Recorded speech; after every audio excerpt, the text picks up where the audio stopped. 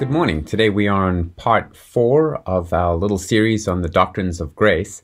And today we're going to look at a wonderful doctrine known as the doctrine of irresistible grace. And this ties in with the first discussion that we had about free will. Remember, we said that we do have free will within our nature. You can't choose to fly, otherwise you would, even though you have free will. In the same way, you can't choose God out of your own free will. You need God to help you. Well, there's a logical question that comes from that. What if God is choosing me, is drawing me, is wanting to save me, and I don't want him, and I want to reject him? Because that's what people say, is they say that, well, the reason this person isn't saved is because they have free will and they chose to reject God. So that's the question I want to look at today. How does God save you? Is he able to overcome your free will? Is he able to, in a sense, you could say, save you against your will? And the answer is, as often is the case with theological deep questions, yes and no.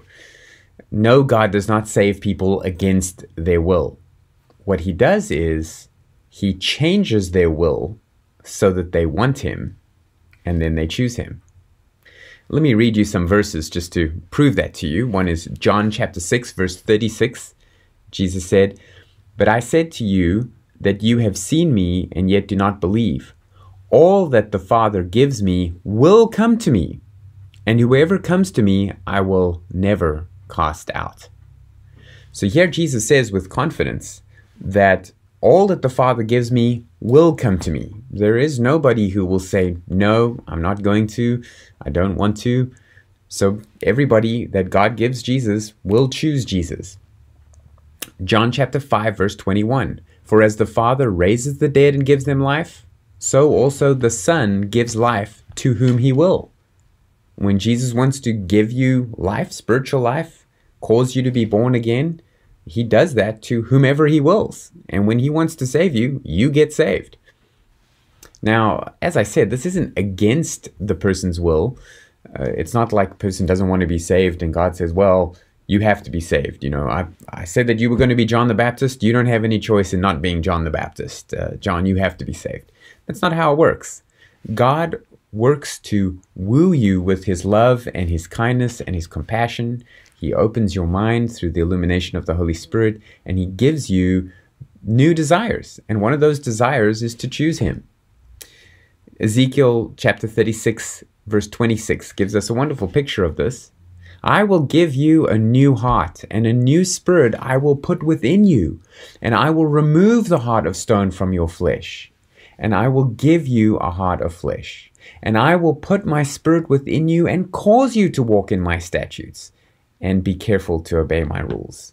So God is the one that takes the initiative and gives us not only the power and the ability to choose him, but also the desire to choose him. And so again, God gets all the credit for all of my choices because he was the one that gave me the desire for that.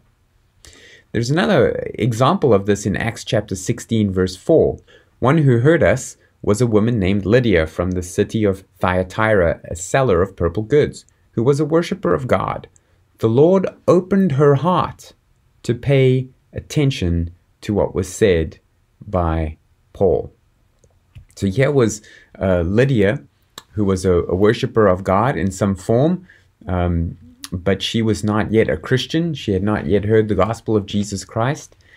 And when Paul preached to her, it says that the Lord opened her heart to pay attention.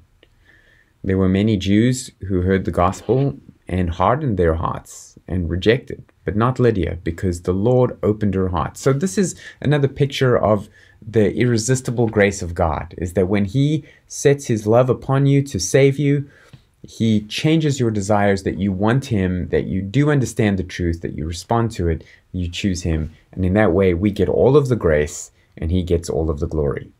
And tomorrow we'll see, well, what happens to people who stop being Christian? Is there a way for you to lose your salvation?